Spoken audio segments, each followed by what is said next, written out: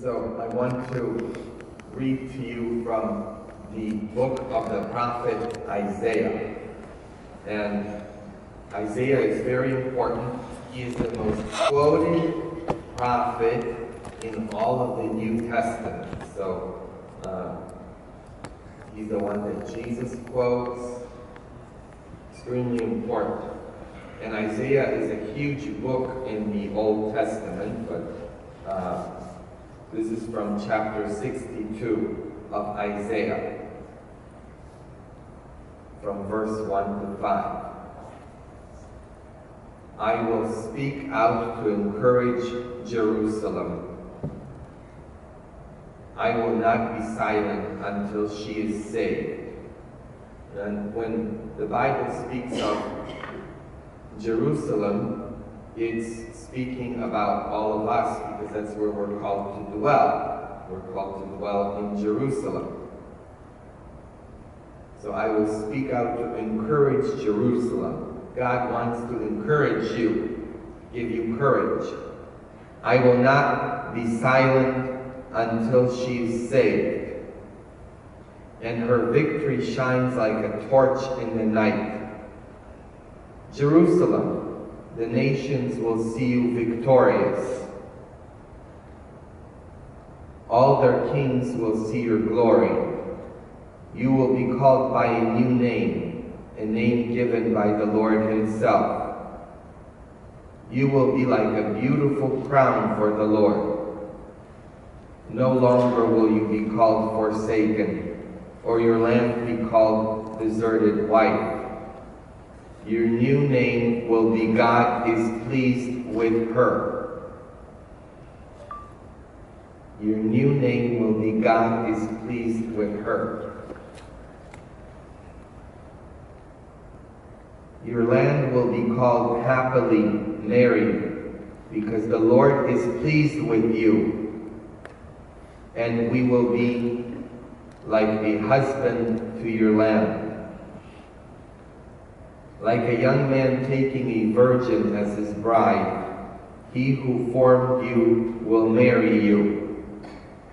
As a groom is delighted with his bride, so your God is delighted with you. So your God is delighted with you.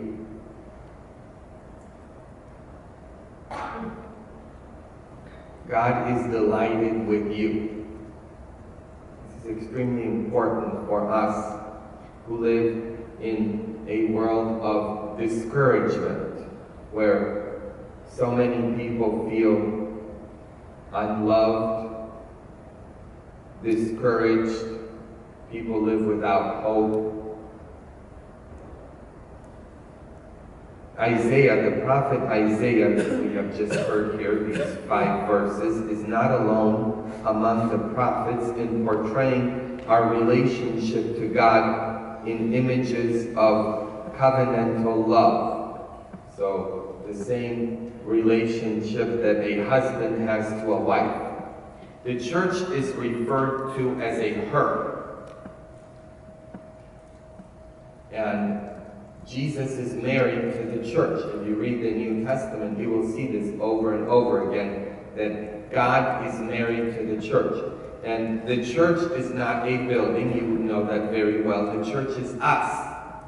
So, if we didn't have a place to meet in a church building, but we met in a cafeteria or a school or somewhere, we would still have church, because the church is us.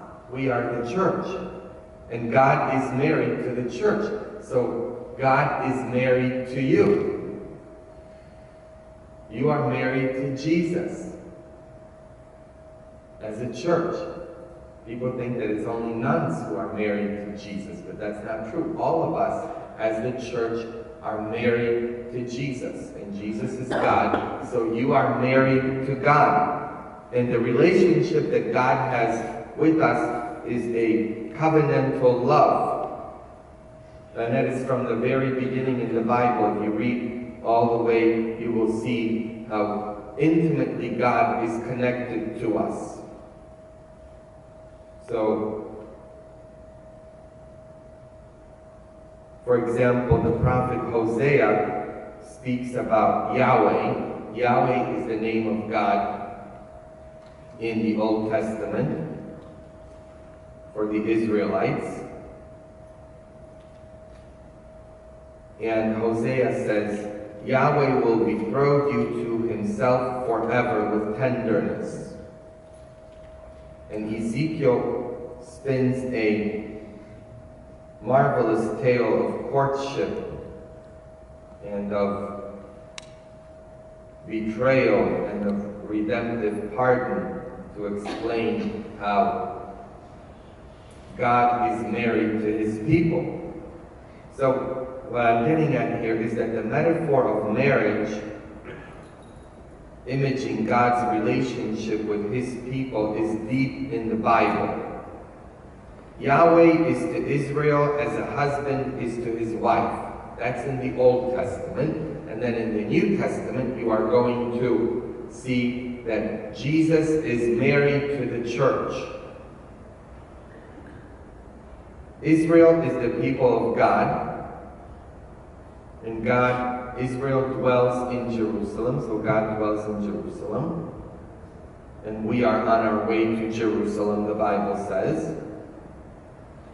And now Israel in the Old Testament is the people of God, and we are the people of God today. So we are the new Israel as the church. And the church is the people of God. So Jesus himself applies this tradition of God being married to the church to himself. When the Pharisees asked Jesus' disciples, why are they not fasting like those of John the Baptist? We are hearing from Mark's Gospel right now in the church, in the readings that we have been having, such as today's reading, for example, is from Mark's Gospel, because this is the year that we listen to Mark. And in Mark's Gospel, chapter 2, when all the party poopers, or the Pharisees, the holy people, how that is, right? All the people who don't like to party, who don't like to enjoy life, and religious people can be like that, you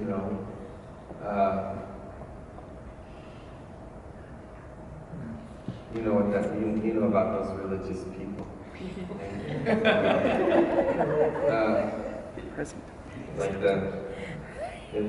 When I was in California and I lived in a very small town, I always wanted to go to shopping really late at night because I didn't want to bump into some of the religious people in the grocery store. Oh, yes, right. Because of gossip. Yes. And so I would go usually past 10 o'clock. Because the only big store was a Walmart and a Safeway. And the Safeway was very expensive, so I would always go to the Walmart, because it was cheaper. Mm-hmm. And I'm in the Walmart past 10 o'clock, and one of the regular religious people is there. And I said, oh, God, you have a sense of humor. The one person I'm trying to avoid. And she's coming right at me. And I had already gone through the store. This is past 10 o'clock. And she looks in the cart that I have. And I had a 6-pack there. Oh, no. So what? Of Diet Coke. Of course it was Diet Coke, right? Actually, it was Negra Modelo, which is very tasty beer. Okay, so beer has good properties. It cleans your kidneys. That's right. Yeah, 1 or 2 beers isn't bad. It cleans your kidneys. Prevents kidney stones. Really. The problem isn't that some of you clean your kidneys is that you have them all washed out.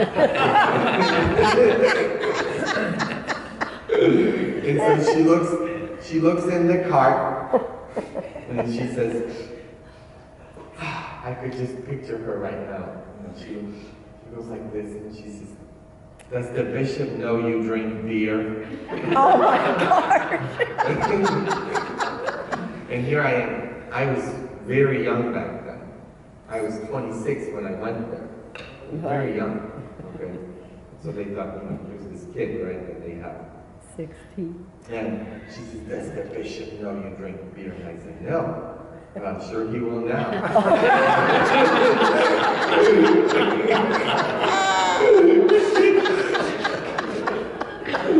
And I said, when you write to him, give him my love. Right.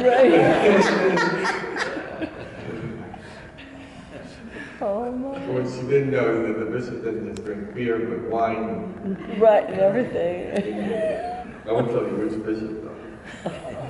But you get the idea, okay? And so the same party poopers, and there's really no room for sourpuss Christians. Who's going to want to be one?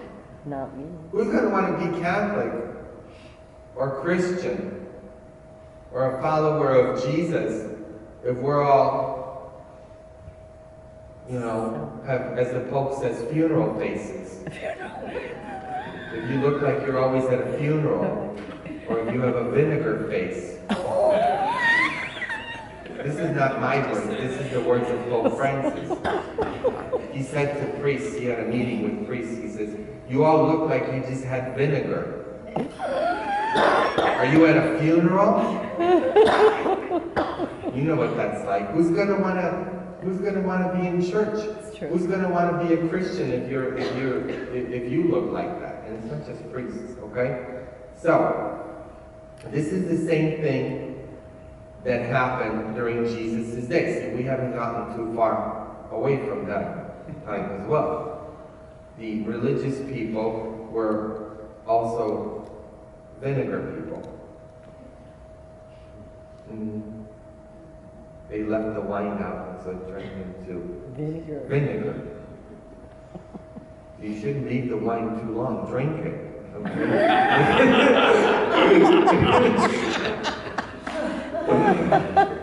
So this is precisely what happened. And they went to Jesus and they questioned him because Jesus liked parties. First of all, let's just start with this one. How did he start his life of ministry? He started at a party. Where was it? The party was a wedding. Yes, the wedding feast of Cana. Is there a light bulb going on right now? Yes. He started with a party. And what did they serve at the party? Wine. And they served a lot because they actually ran out. And in those days, you didn't throw a party if you didn't have enough wine. It was disgraceful to run out, which is why Mary gets involved. She got involved because she feels sorry for this couple that's run out of wine, because it's shameful for the family. And if you know anything about Middle Eastern people, we're talking here Palestine, okay? Middle Eastern people. Shame is really bad, which is why what do they do right now? If a young woman, okay, sleeps with a young man, or maybe not so young, okay, whatever, what does the father do, or the family do to the young woman? They kill her. They stone her because she shamed the family. You see how shame is the worst thing for that culture. To this very day. This is Jesus' culture we're talking about. So Jesus gets involved. He doesn't want to. That's why he tells Mary, when Mary comes up to him and says, hey, they've run out of wine. And what does Jesus say? What do I have to do with this woman? Why? Because he's enjoying the party. He's having a good time at the party. But he gets involved because he doesn't want the shame to come upon his family. And he turns the water into wine so that they don't run out of wine. So he starts his life of ministry on earth, his 3 years of ministry, with a party. And how does he end?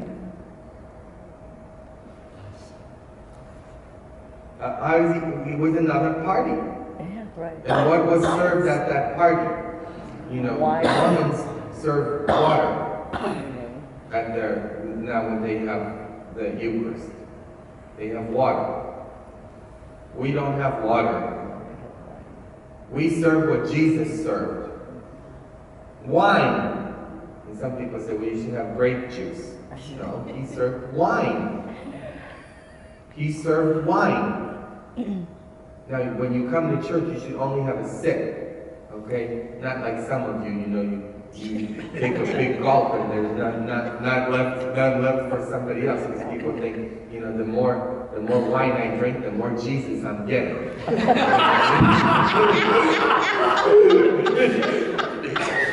Sometimes that's true.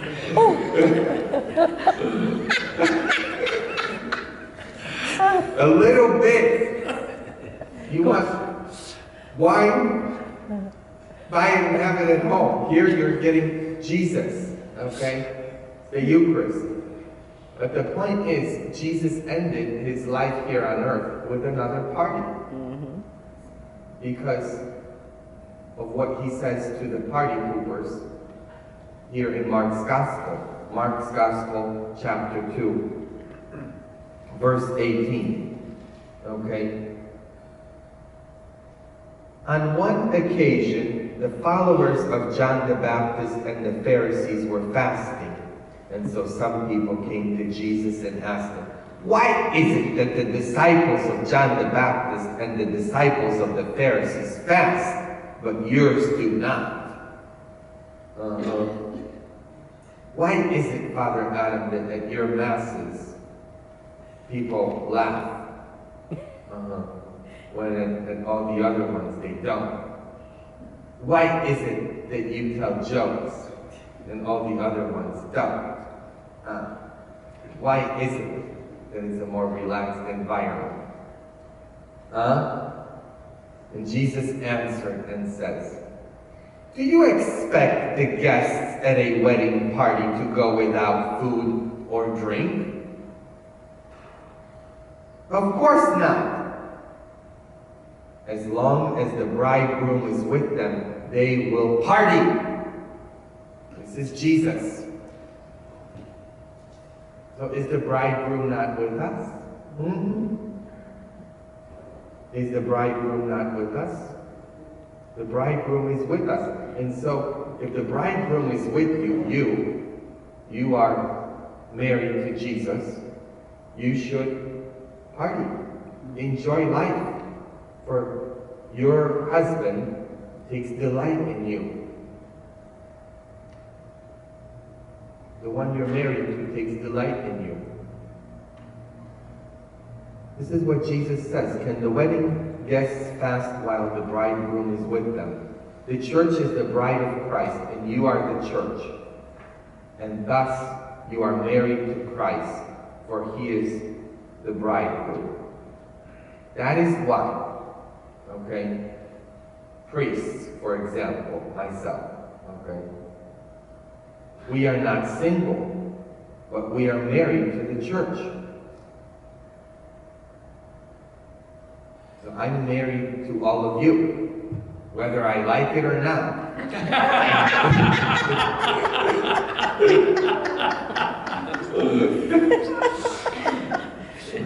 And sometimes, believe me, it's for worse rather than for better.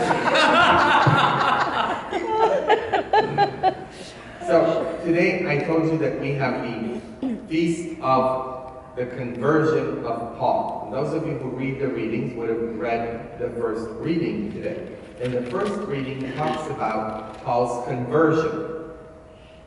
And Paul was on the road to Damascus, and he gets blinded by this light. I had Mass this morning, so I heard the reading, but I also read it before. That's all of you. Before you go to Mass, you should be reading the readings, you know, because sometimes you go and the person who's reading them, you can't understand them and they read too fast, whatever, okay? Or you're still thinking about breakfast or coffee or something, so you miss it. That way you know it, okay? So don't be like, I don't get much out of Mass. Because you don't put much into it. That's what, if you don't put much into it, you won't get much out of it. What you put into it, you get out of it. You go to a church where the homilies may not be the best, or the sermons, or whatever you want to call them. Well, find something online and read up, you know. If the homily's good, good. But if it's not, icing on the cake, okay? If the homily's great, it's helpful. But if it's not, I'm still at the feast, okay? But today's reading, the first reading, talks about the conversion of Paul. And Paul's on the road to Damascus. He gets blinded, he falls off of his horse, and Jesus speaks to him. And Paul was a big persecutor of Christians. In fact, the Bible says he was present at the first martyrdom of the first martyr, Stephen. He was there. The Bible recounts that in the Acts of the Apostles, the book of the Acts of the Apostles, the one that comes immediately after the Gospels. And when Jesus speaks to him, when he blinds him, he says, Paul, except he doesn't say Paul, because his name was Saul, before Jesus changes his name. He becomes Paul after his conversion, as a sign that he is now a new creation. That he's born again. Remember when Jesus says how you have to be born again when you get converted, become a new person. And so Jesus speaks to him and says, Saul, Saul, why are you persecuting me? Why are you persecuting me?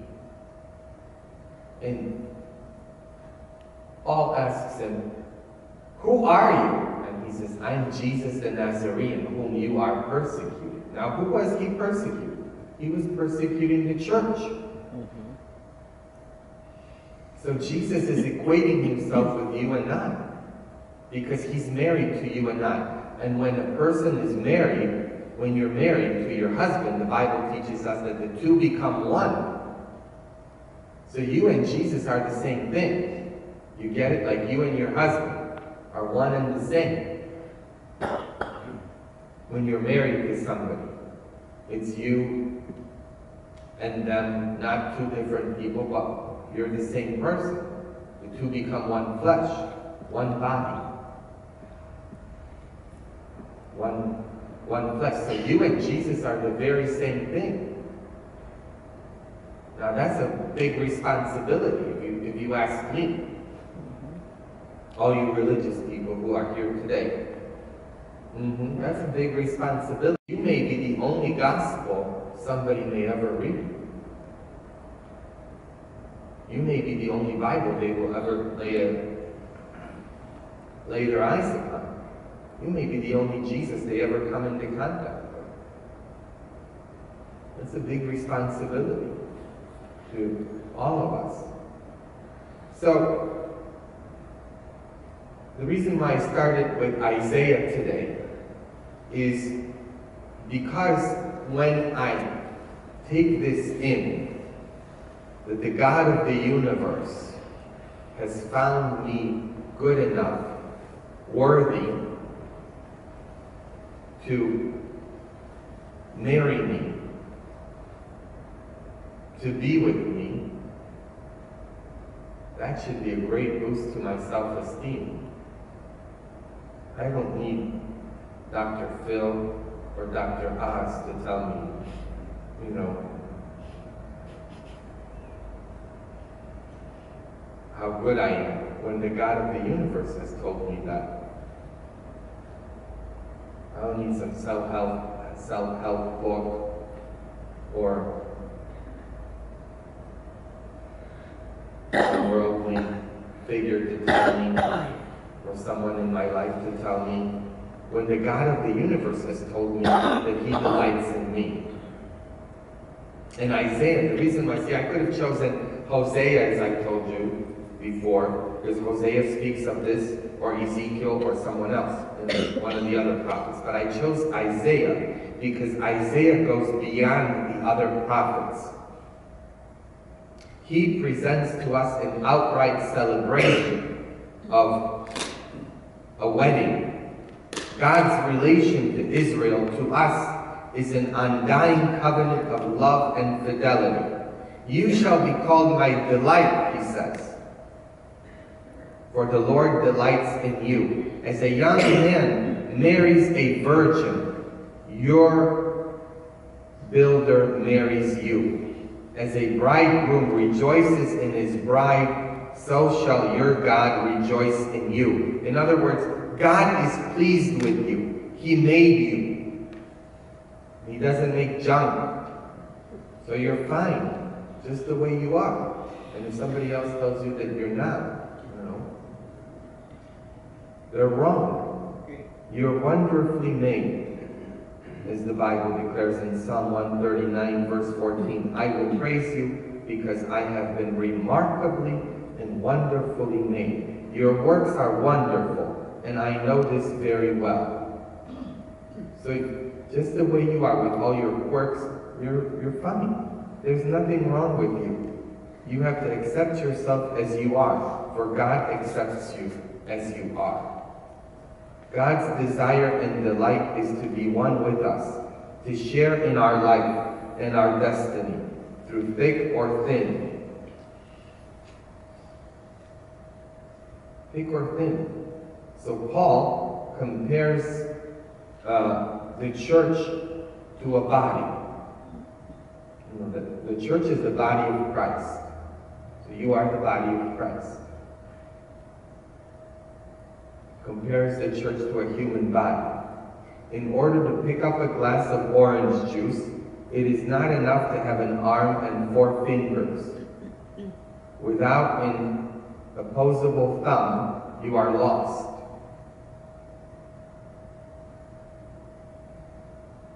There are all kinds of things inside of us that we need without thinking about them at all. Few people get up in the morning and think about their colons.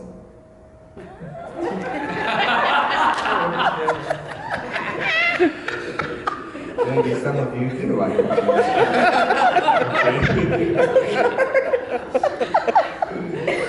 But think about what would happen to you if you didn't have your colon. Or better yet, what would happen to you as a human person if you didn't have the outie, I mean, if you just had your mouth, but you didn't have an exit. It would back up. I mean, think of it. You've all experienced being plugged up.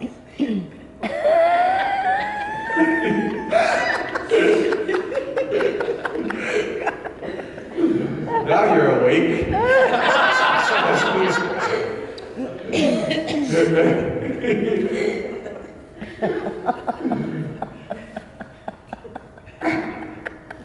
The prune juice and whatever else. Think about it. Oh my. Most of you don't get up in the morning and think about how thankful you are for your colon. Oh, I'm just or your collarbone, or your mitochondria. We are very happy to have 2 of everything we're supposed to have 2 of. And we are very happy to have everything we're supposed to have 1 of. We have a built sense of wholeness that will not go away inside of us. And so Paul is trying to persuade all of us that what was true inside of our own skin is also true outside of it.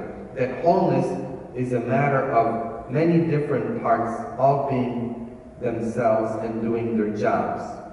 Unity and diversity are not contradictory terms. Our survival depends not on our sameness, but on the infinite variety inside of us. Okay, so now, all is fine and great when we talk about our liver and our kneecap or our colon. That's all great. We rejoice at their differences, and we wouldn't want either to be like the other. But it's a different story when we talk about us living in a community with a bunch of other people who look, smell. I experience that all the time, especially sometimes in the confessional. You know, somebody comes in and, oh my goodness, like, please, you know, brush your teeth.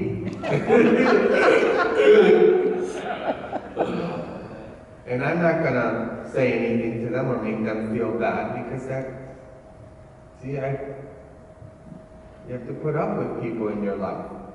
People who may talk differently than you, look differently than you, or even smell differently than you. Yeah. That's called community. We got people who are perfectly cheerful and who can talk for 30 minutes straight without stopping. Rosemary.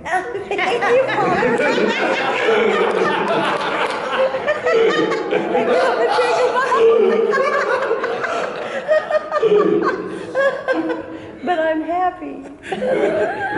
And then we have people who don't say much at all. Elaine.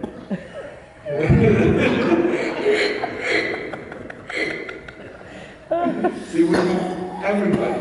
And I know most of you, so I can point out. One person speaks so intimately of God, people around him feel like a spiritual slouch. Another prays big hot air balloons on Sunday and then goes home and beats his family. That's no wonder we like it better when we talk about livers and kneecaps. And yet, we all have to live with one another. So, we join a community. We are all a community here. And those of you who went with me to Poland, and there are many of you who went with me to Poland, you know that for 2 weeks, there was 34 of us stuck with each other.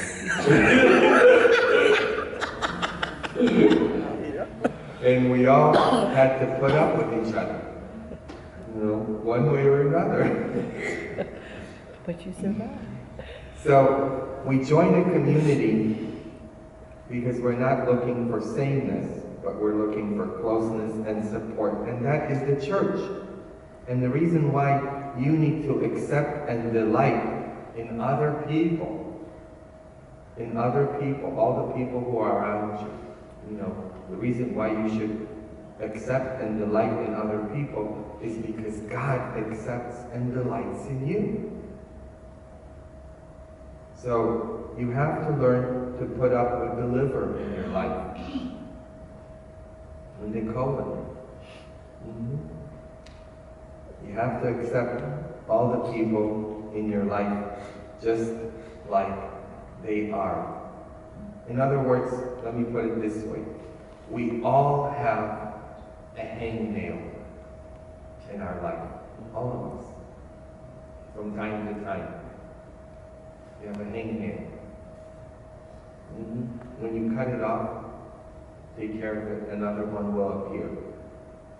God delights in you just the way you are. He accepts you. You are married to Him. And He's asking you to accept all those around you and to delight in them as well. In that we form a community in the name of the Father, and of the Son, and of the Holy Spirit. Amen. Lord, you are calling us in this particular reading that we have heard today to be happily married. Happily married. And so we pray for that grace to be happily married to each other. in the church and to you. And so we hear those words, like a young man taking a virgin as his bride. He who formed you has married you. And as a groom is delighted with his bride, so your God is delighted in you. And we thank you that you are delighted with us, that you have married us. And as we glorify you for that grace, we say, glory be to the Father, and to the Son, and to the Holy Spirit, as it was in the beginning, is now, and ever shall be, world without end. Amen. And may the Lord bless all of you, the Father, and the Son, and the Holy Spirit. Amen. And now, if you're recording, you can stop.